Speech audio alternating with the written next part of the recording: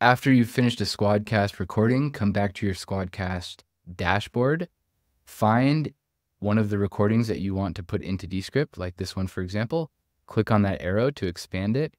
Click on the take that you want to send to Descript. If you didn't start and stop your recorder, you'll only have one take here. Hit this down arrow on the specific take you want to send. Click select all, or individually select the speakers whose tracks you want to send to Descript. Then this thing will pop up that says workflow. From here, you'll hit edit in Descript.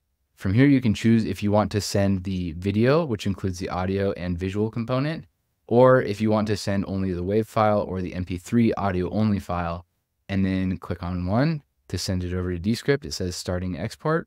It'll open up a new tab. From here, you choose which drive you want to put it in and which folder inside of that drive, and then hit create project and import files.